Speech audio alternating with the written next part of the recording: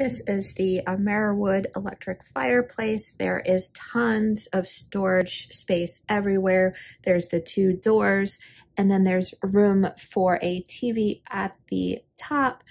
I want to show you changing the settings and the temperature. It also comes with a remote with batteries, but to turn it on, it's pretty easy. And then it heats up really quickly.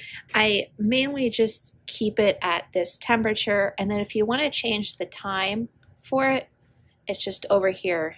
30 minutes to an hour, 2 hours, 3 hours, just all using touch. I really don't use the other functions, just the power and the timer. But I really love this fireplace. Keeps it really warm in the winter time. And it looks really cozy as well.